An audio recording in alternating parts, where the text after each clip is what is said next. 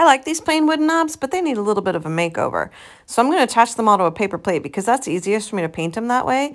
And then I'm going to hit them with a couple coats of DIY paint in the color Weathered Wood because that's the color I painted the rest of my piece.